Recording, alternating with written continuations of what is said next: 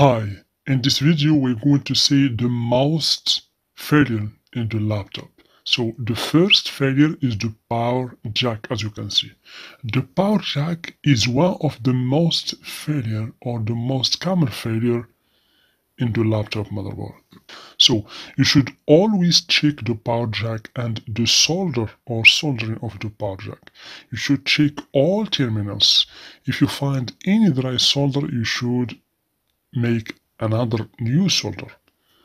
So after the power jack, you should check the power components near to the power jack like capacitors, inductors, fuses, MOSFETs, all power component near to the power jack. Okay, these components can be failed, especially if you get a dead motherboard. As you can see here, this is a current sense resistor, we have MOSFETs, we have diodes, this is a fuse resistor, etc.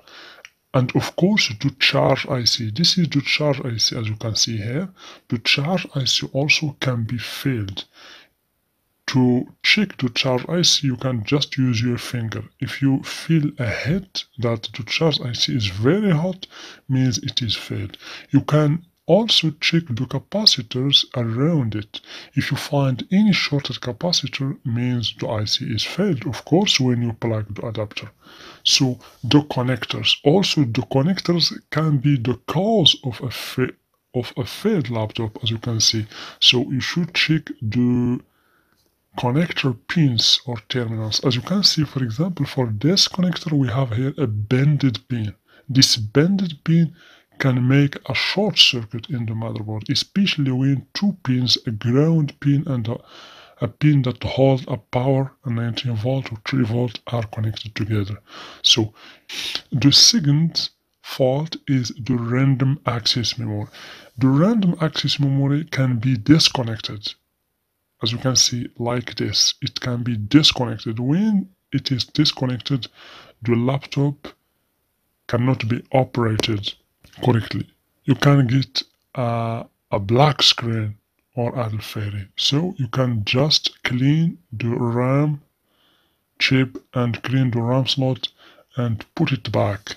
Okay, so the RAMs can be also the cause of laptop failure. You should always check the RAMs, okay? Because if there is any problem in the RAM, the screen will be black. You will get no data in the screen.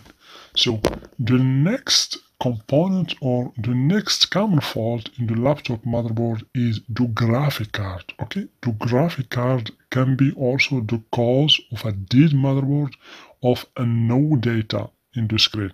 Exactly a black screen. So to repair the problem of the graphic card, the solder, as you can see, this is the solder under the graphic card. If there is any dry or a bad soldering, the graphic card cannot be operated correctly. So you can just use the hot air gun, okay? You can just, as you can see, use the hot air over the graphic card, okay, and then you will solve the problem, okay. Of course, you should use the hot air gun with the flux or the soldering paste. As you can see here, this is the soldering paste. You should make a little bit of a soldering paste around the graphic card and then use the hot air gun, okay, in order to warm up the graphic card, and you will solve the problem, okay. So also among the common fault in the laptop motherboard, we have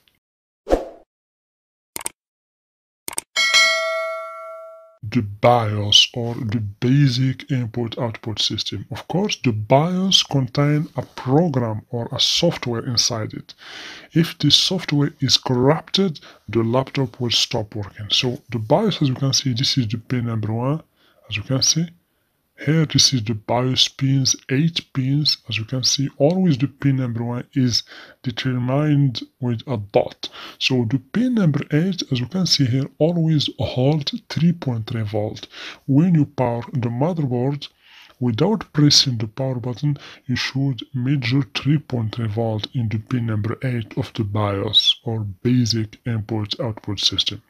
So the other faults that you can get in the motherboard is the CMOS battery fault. Okay, sometimes I find in some laptops when there is a bad CMOS battery, okay, this can cause a failed laptop motherboard. It can cause a no power motherboard. That's why you should always check the CMOS battery. Okay, the CMOS battery you should find 3.3 volts between its terminals. Okay. Then we have the Super I/O, as you can see. This is a very important IC in the motherboard. This is the IC that is responsible for the power, the whole power in the motherboard. So if there is any problem with this IC, the power will be failed in the motherboard. That's why you should always check it. You should check its pins and check its heat. If it is very hot, then there is a failure in it. Of course, I want to add that there is some motherboards that contain a power jack and others that is connected via a cable to the power jack, as you can see here. So the power jack is connected to the motherboard via a cable. So it contains two terminals, the positive terminals and the negative terminals. Always the red wires means positive and the black wires means negative. Okay, as you can see. So here we have two MOSFETs or switches. Here we have the diode. This is a protection component. The diode is connected to the ground, as you can see here, to protect the motherboard if there is an overcurrent or over voltage. The diode will be damaged and will be shorted to the ground and then protect the other circuits in the motherboards.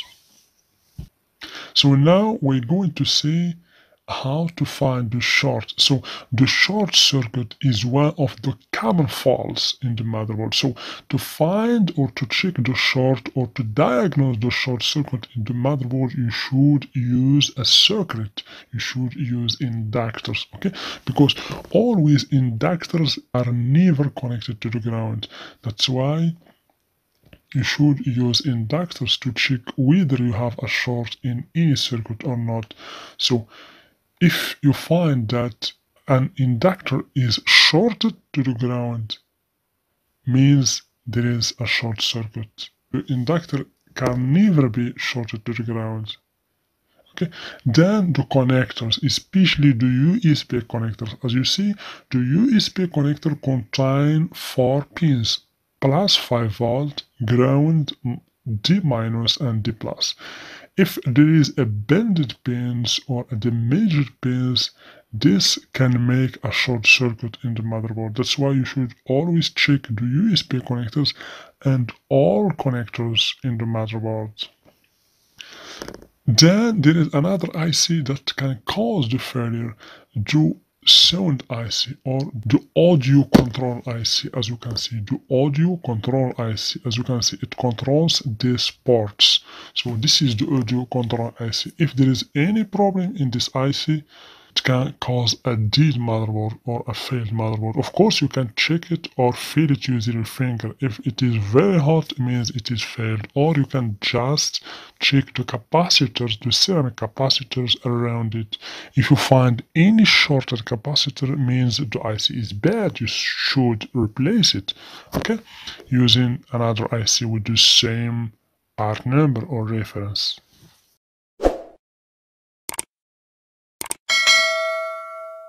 Then the ICH or the south bridge. As you know, the south bridge is the chip that is responsible for the whole ports and connectors in the motherboards. Okay, as you can see, this is the ICH, Intel ICH.